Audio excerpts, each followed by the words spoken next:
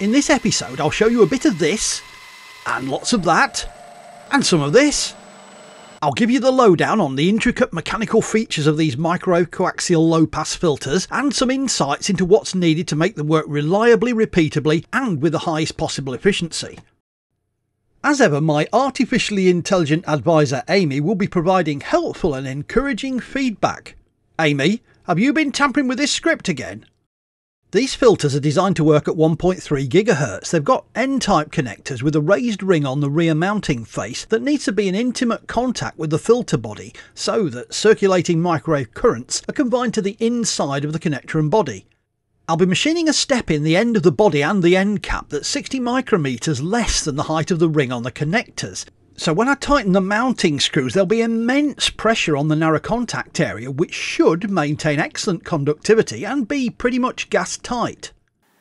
I've indicated the body so it's parallel to the lathe axis and the holes coaxial with the tailstock. Using the same 6.8mm stub drill I made the hole with is a pretty good sanity check to make sure it's concentric. The workpiece isn't in contact with the chuck, so I've slipped a feeler gauge of just the right size into the gap and then measure the body length with a depth mic so I know how much to skim off.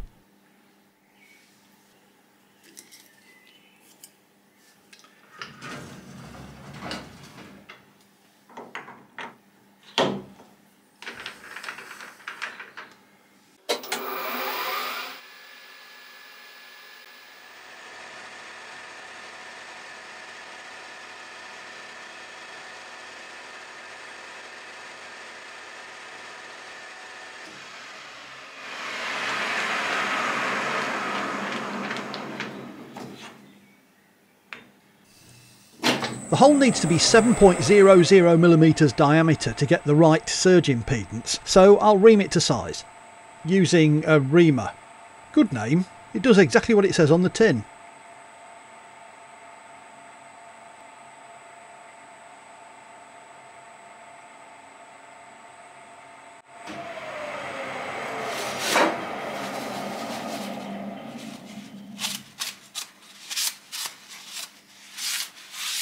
The last lathe operation on this part's making the steps around the hole for the socket body to fit against. I'm using a tiny boring bar with a CCGT 060402 polished insert.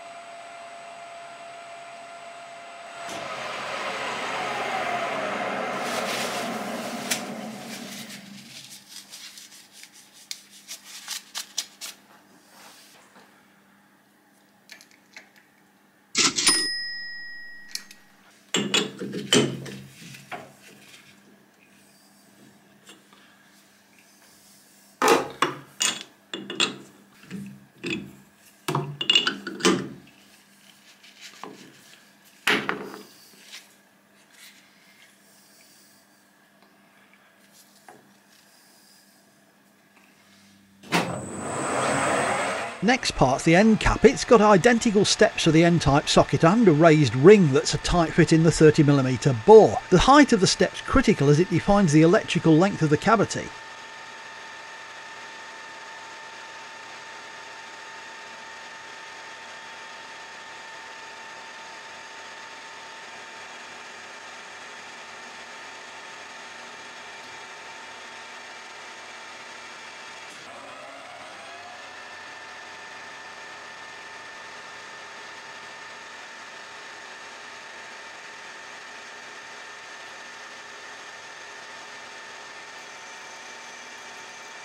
I wasn't impressed with using the hand scraper to deburr the socket hole in the main body, so I'm running the lathe in reverse and using the angled end of the insert to take a fine shaving off the sharp edge.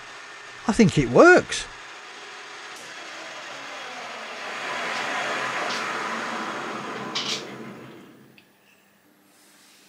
I'm using the depth mic to check the steps in the hole to make sure there's enough clearance for the collar, but that the annular ring will contact the body before the mounting flange. Attentive readers may notice that the workpiece suddenly became suspiciously shorter. The reason for this is one of the mysteries of the universe. I blame parallax. Translation: Neil forgot to press the record button.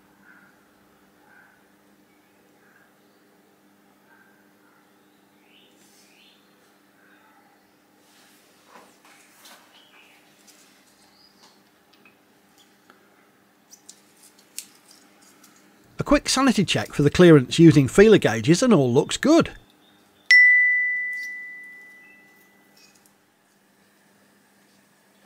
The workpiece makes a very convenient surface to align the parting tool. It's an interrupted cut, so I'm using the MGMN inserts, which are less twitchy under impact. I'll have to change to a bladed insert as the depth of cut of the MGMN tool holder is very limited. I'll have to finish with a hacksaw anyway, as the depth of cut's far too much for the 2mm blade.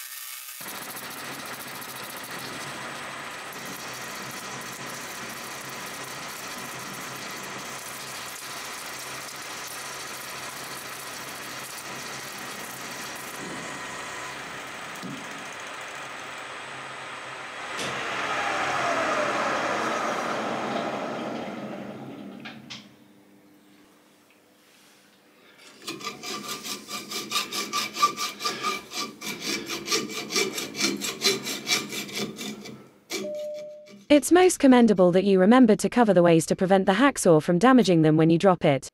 I'm suspicious about why there's so little swarf. You're looking a bit shifty, Neil.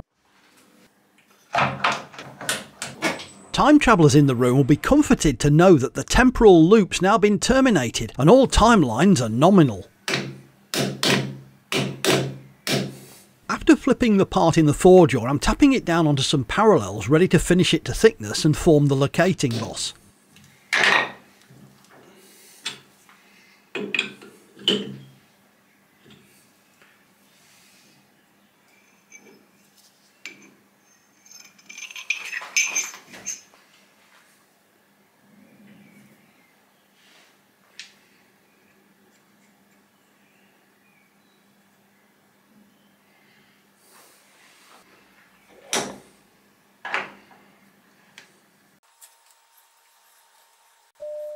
Neil is too lazy to get a gauge pin out of the box, so he's using the shank of the 7mm reamer.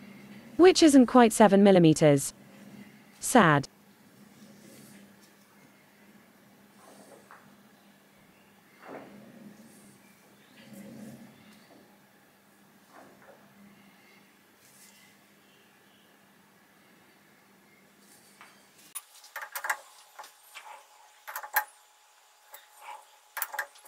Yeah, I was slightly flummoxed by my inability to get the dratted thing dialed in until I realised that there was about 30 micrometers of slop and wobble. Feeling foolish, I picked a suitable gauge pin and got it spot on right away.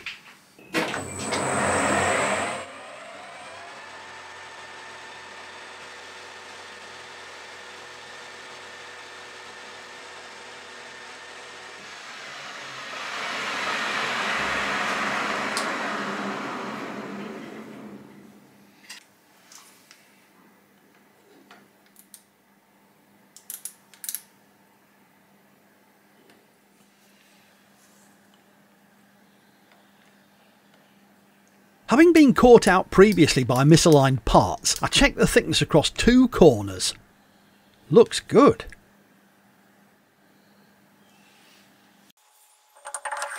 Hey Amy, what time is it? It's fixture time. You've been watching Kentucky Ballistics again.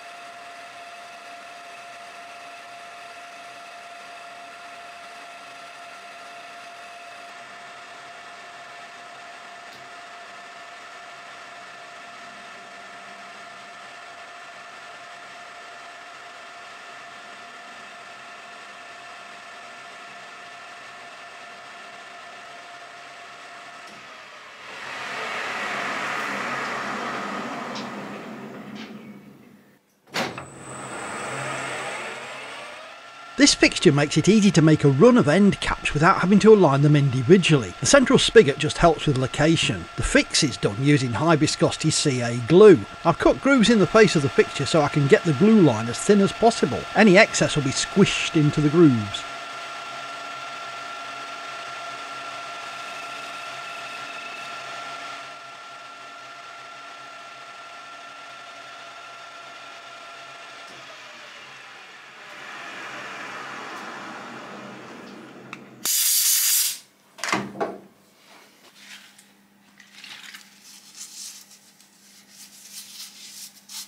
Quick wipe with acetone on the faces of the fixture and the part makes sure the glue sticks nicely.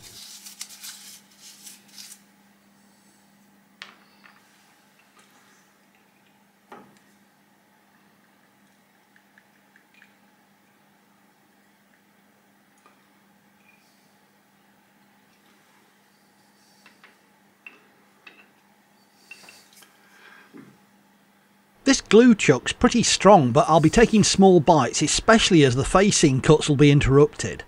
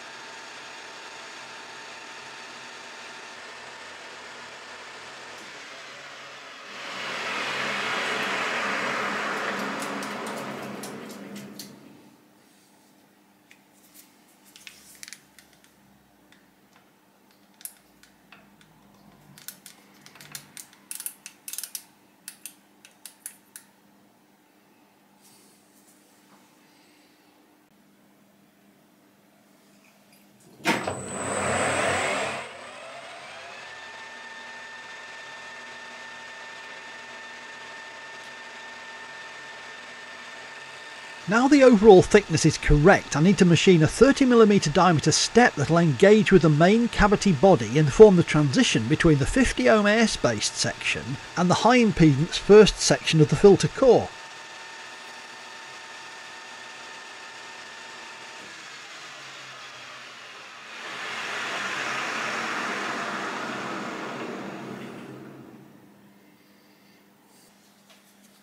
Time for a test fit.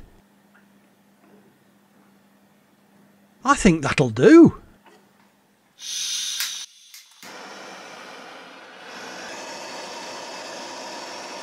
Neil wishes me to point out that he has excellent fume extraction and is fully aware of the safety issues around heating cyanoacrylates.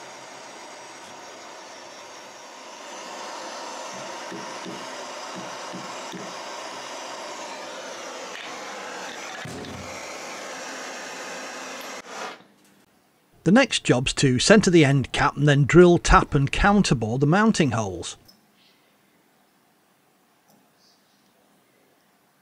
If you're enjoying this, or even if you aren't, please click the like button so the algorithm will think I'm not a totally rubbish YouTuber.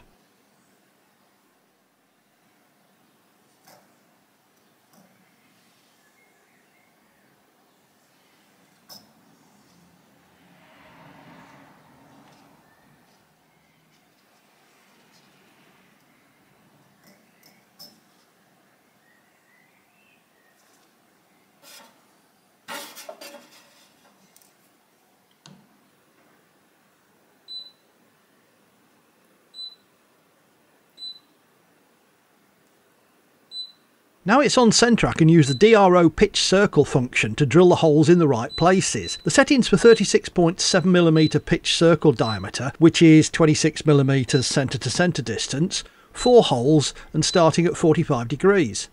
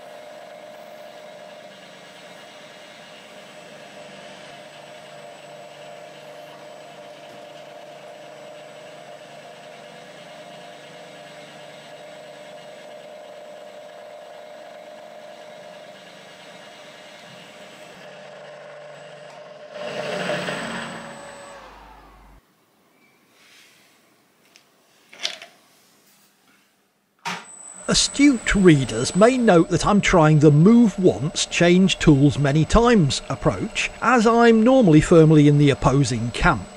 Suffice to say, I won't ever be using this method again. It's so much easier to fit a tool, leave the spindle running and whiz over to the next hole with the DRO, then change the tool on the last hole and repeat the moves. You only need 3 moves for subsequent tools, of course, as you're already on hole 1 from the 4th hole of the last tool. Also, with 4 holes the moves are single axis only. It's an absolute doddle.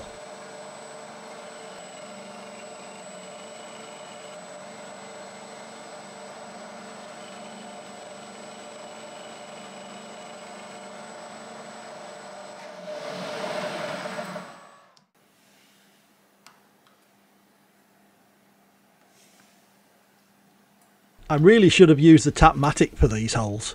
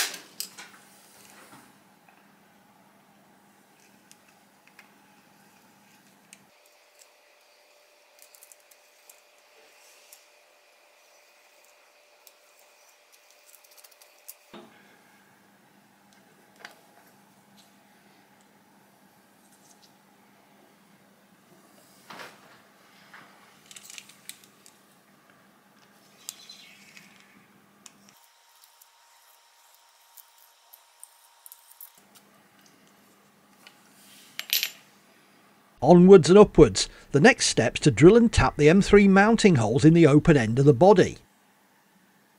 I've squared up the body in the vise and now I'm centering the bore with the mill spindle using a dial indicator held in a collet.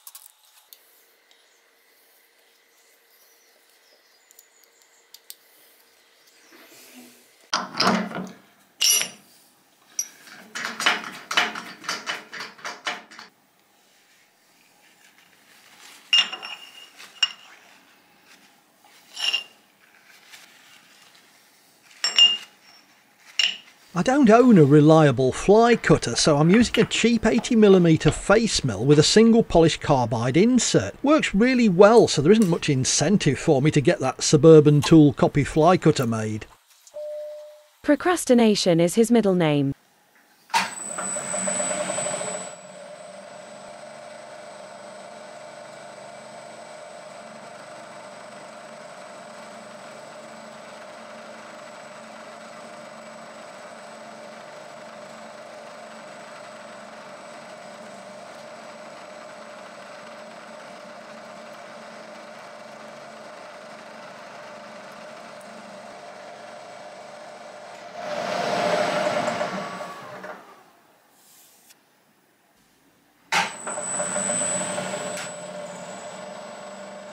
This is the underside of the part, so now I need to mill the edges of the mounting flange to the finished size.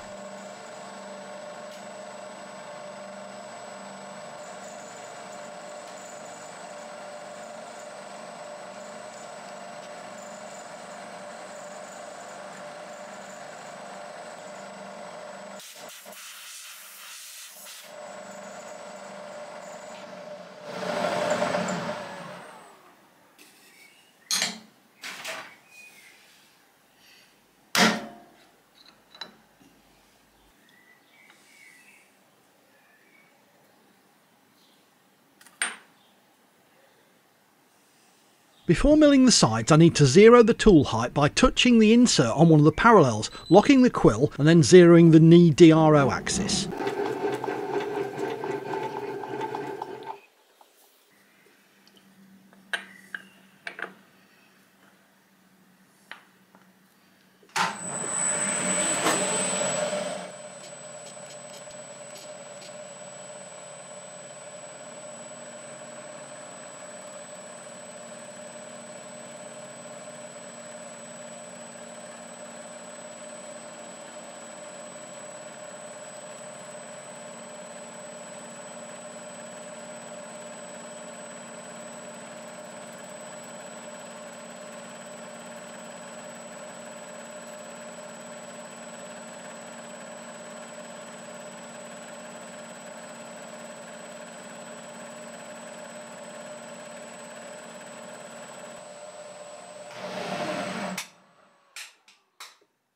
Now the top and bottom are milled true to each other and the transverse positions fixed by the milled faces of the flanges, I can mill the sides of the body away.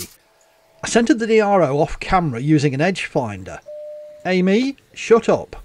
Yes, I did forget to press record. Again.